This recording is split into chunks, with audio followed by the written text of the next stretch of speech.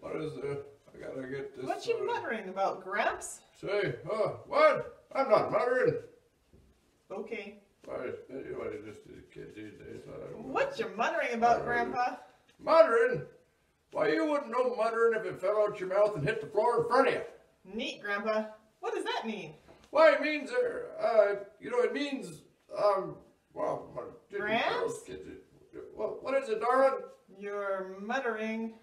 Well, maybe I was just thinking, maybe more than that. Maybe I was praying a little bit. Did you ever think of that, I was praying? No, I didn't think of that, Grandpa. That's why I asked. Oh, yeah, right. That's good, yeah. So what you praying about, Grandpa? Oh, yeah, well, there was that priest in the Bible, what's his name? He mistook prayer for muttering. Yeah, remember that guy. Tell me about the muttering priest, Grandpa. Well, now, it wasn't the priest who was muttering, girl. It was that girl. Don't be silly, Grandpa. Girls don't mutter. Well, I never... You're silly, Grandpa. Well, now, her name was Hannah. I remember. She was praying for a baby boy. And that's what's his name? He took her for muttering. Oh, did she get one? Get one what, girl? You really should stay focused. A baby boy, Grandpa. Did she have a baby? Oh, yes, darling. I don't think the muttering priest was much help to her, but, God is good. Yeah. And so she got a baby. I'll bet he was cute. Was he a special baby, Grandpa? Well, I don't know about cute, but he was special. Yeah, he was a miracle baby. Awesome. Well, I think all babies are miracles. I think you're a miracle too there, darling, but this boy, he was special. Because, you know why? He chose to listen to God and to obey him.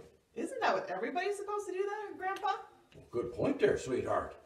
I suppose obeying God shouldn't be special. It should just be normal. I want to obey God, Grandpa. My mama says that God is always good and he's always right. And the best way for me to have a good life is if I always follow him.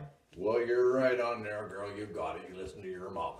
I love you, Grandpa. Oh, well, I love you too, sweetheart. Hey, you guys. Are you ready to jump into our Sunday school lesson for today? We want to start a brand new story from the Old Testament about a young fella named Samuel. Just the first few chapters in his book.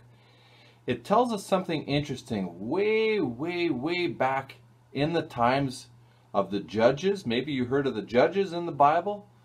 And in a very interesting time when all the people, they would want to worship like we worship. We go to church to worship. But they would go to the tabernacle, and there would be priests there who would help people worship. And what they had was the Ark of the Covenant was there, and they had these different temple utensils in the tabernacle. And God showed Moses how to design this whole tabernacle. He said, this is where you come to worship.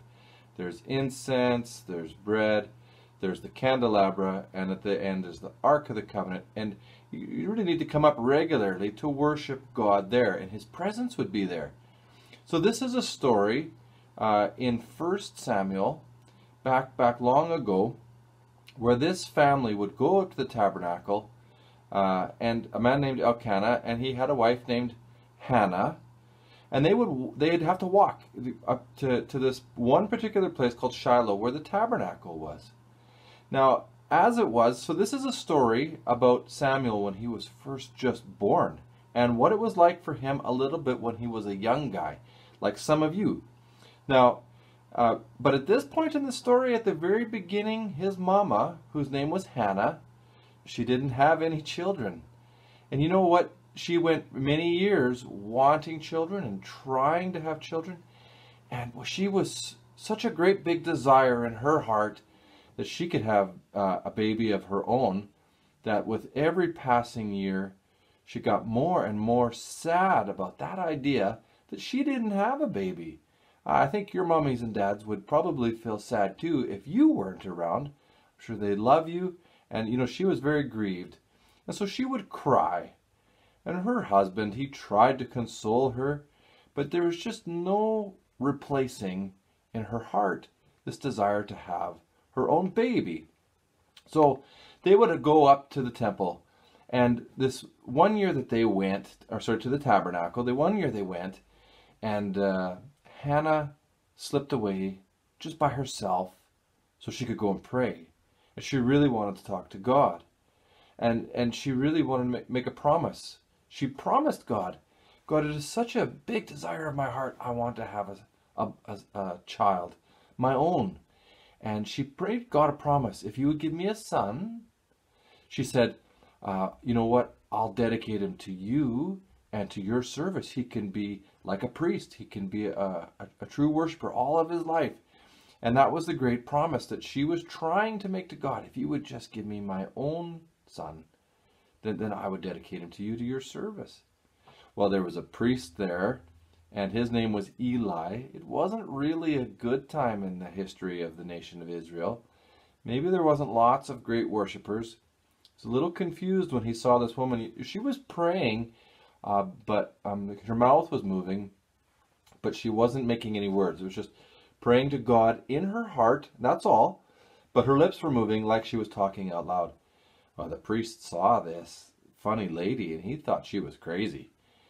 In fact, he thought that she had done something really crazy, that she had come to the temple to worship, but she had been drinking alcohol. And he made a really bad comment. He says, "Lady, what are you doing? Are you drunk? What is this business?" And she was shocked. She said, "No, of course I am not. I've come here to worship. And I was just praying to God." Well, Eli the priest, of course, I'm sure he was very embarrassed. And, then he kind of backtracked. Oops, I said a dumb thing.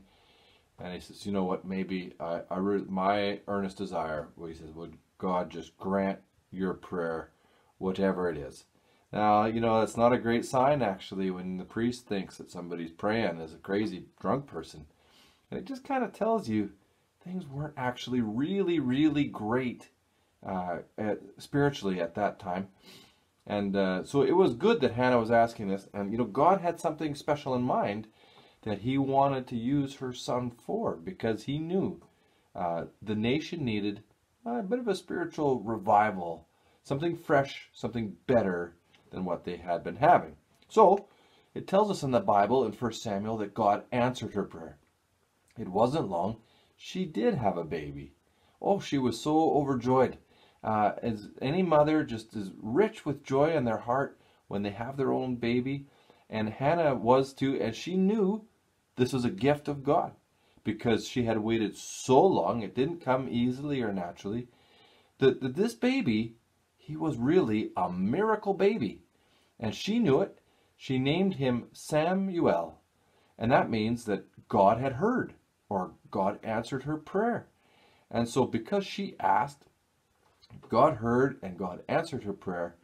She even gave his name as a commemoration of God's great gift. And the way that he answered her prayer and promise was wonderful to know that God answers our prayers, even for things that are impossible. And she wasn't able to have a baby. It would have been impossible. So her heart was filled. God is good. But she did make a promise that she would give that baby back to God, that he would serve her.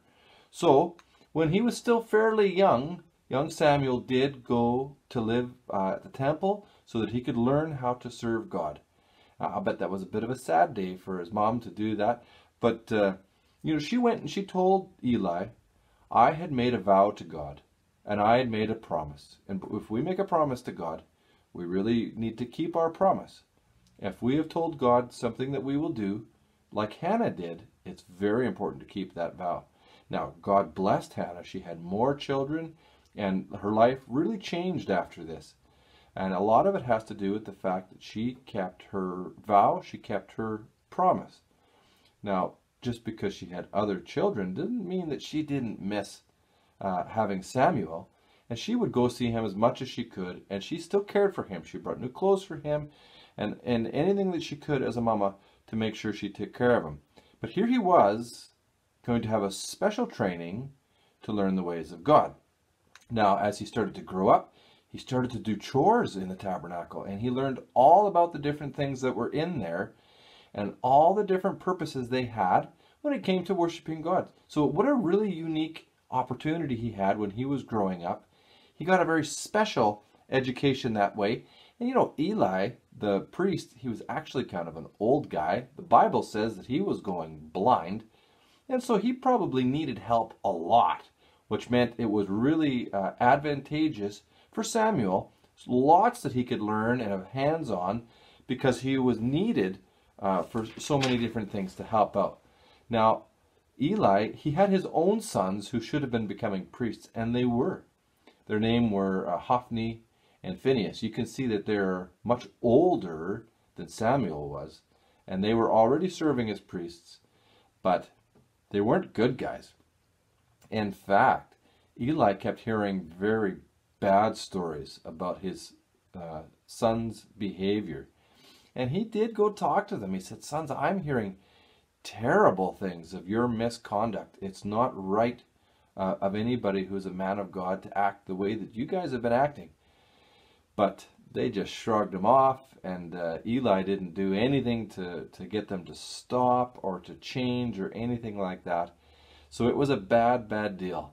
And one day a prophet came and spoke to Eli. He said, "You know, because your sons have done so bad and you won't do anything to change it, I'm going to have to remove your sons. They can't be priests before God anymore." God said that through this prophet. And he told him, "There's going to be a sign. Both of your sons are going to die. They're going to die on the same day." And poor old Eli, I'm sure he was sad. But he just said, "As God, he knows what is right, is God's will." You know, he really probably should have taken an opportunity there to repent, to apologize to God and try and get that straight. But God was already preparing young Samuel to be the one who would take over. Now, one of the ways that he did this is when Samuel was just young, there he was sleeping. He was there near the tabernacle, and in the middle of the night, he heard his name being called out. Somebody was calling, "Samuel." Oh, it woke him up. So he went, there's nobody here. He went to the priest, Eli. He said, "Did you call me?" And he woke up all of a sudden. "Oh, I was sound asleep. I didn't call you. Go back to bed." Well, God called him again, woke him up. And Samuel thought he would running over to Eli. He says, "Did you call me?" He says, "No, I didn't call you. Go back to bed." But he went back to bed. Samuel was very confused because he was sure he was hearing something. Eli was confused, but he just went back to sleep. He got called again. He got up again and went to the priest. "Did you call me?" "No," he says. But finally, Eli, the priest, he began to kind of wake up to maybe what was going on. He says he wasn't used to it because he wasn't a very good priest. His sons were such bad priests that people actually were staying away. People wouldn't come to worship God because they thought, those priests, they're just corrupt bad guys. They didn't even want to come near. So he wasn't used to there being much activity or God speaking or anything like this going on at the temple anymore. And it dawned on him, maybe Samuel, I think, God is speaking to you. If he calls you again, just say, "God, here I am. I'm your servant. Speak to me." And that's what he tried. And God spoke to him. You know what? Eli wanted to know all about it. But there wasn't any good news. Not when it came to Eli. Just that the days of his priesthood was going to come to an end.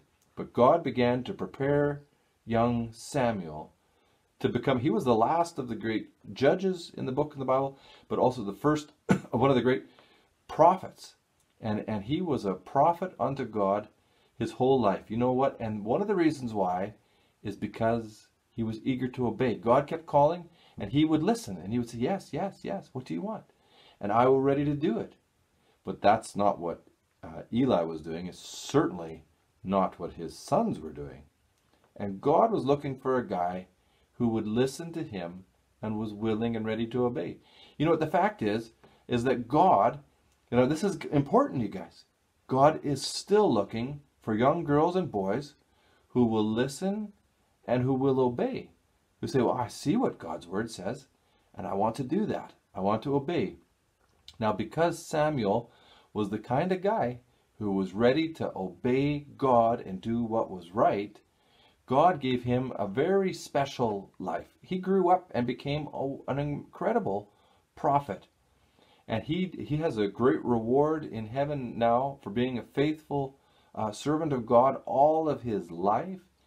And God is still, like I said, he's still looking for people who will lead a special life like Samuel did, a life where we listen to God and we obey God and we do right. There's people around, even like Eli's sons, who should have been religious guys, should have been good guys. And they weren't. That's a sad deal. So just because you're near there doesn't mean things are going well. We have to obey God. But I just want you guys to be encouraged today. It's good, just like Samuel did, to listen for God and be ready to obey. You guys, that's our story for today from 1 Samuel, just about him when he was a young guy, just like you.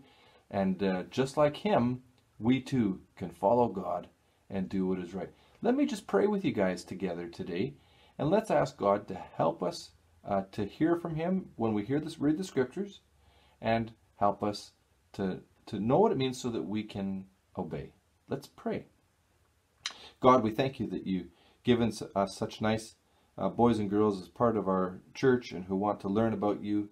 And God, sometimes we know we don't obey just like we should, but we don't want to get ourselves in a bad habit like Eli and Hophni and Phinehas.